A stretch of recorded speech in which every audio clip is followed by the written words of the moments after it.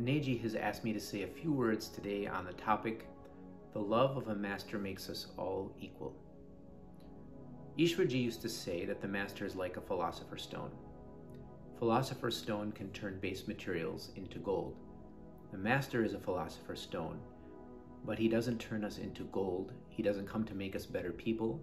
He comes to make us exactly like himself. In that way, in that oneness with him, we all become equal. There are a number of ways that he showed that to us.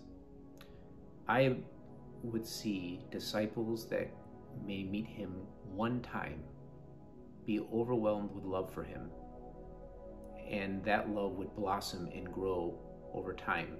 It was almost sometimes the opposite of worldly love, where you meet someone and then it seems to plateau after a certain amount of years. But with the master, it grows and grows and grows and heightens over time. Somebody might meet him once or twice. Somebody might have been with him for 30, 40 years, and that love would develop over time. But in the end, time isn't real anyway, and we all end up utterly and completely in love and devotion for our master.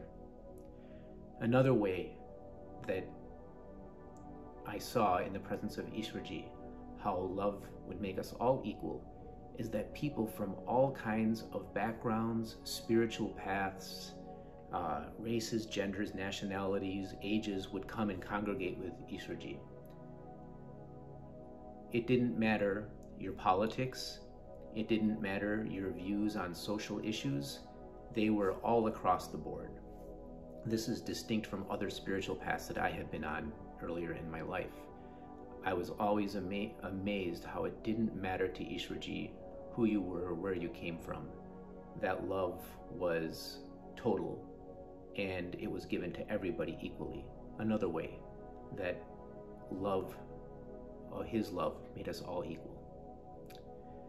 Another way that makes us all equal in his love is that we are moved to want to do things for him out of love. We simply want to be with him, we want to give to him because we love him, and it's not a burden. And that's, in my experience, what we call seva. We do things that we might not have otherwise wanted to do, that might not even fit in with what we think our skill set is or what our desires are. With the master, it would not matter what your background was. You might find yourself lifting one brick, like Ishwarji did when he was a small boy, carrying one brick as the Dara was constructed. For him, was the same seva as somebody bringing a cart that might be carrying 100 bricks. He told the story of the American man who shows up at the train station getting ready to see Baba Sawan Singh, great master at the Dara, and he's met by a man in rags who offers to carry his bags. The man takes the wealthy American man to the Dara, carries his bags, and when they arrive, the American man says, "Here is $1. This is going to be valuable for you, an American dollar." And the man says, "No, sir, I don't take tips." And later on, this American man is in the satsang, somebody's sitting next to him, they're chatting, and on the stage, he notices that the man earlier who had came to take his bags was dressed very nicely in a very clean and well-pressed suit, sitting up on the stage with a great master. He asked the person next to him, "This is the man that carried my bags this morning. Who is he?" And the other man replies, "Don't you know? He's a multi-billionaire industrialist."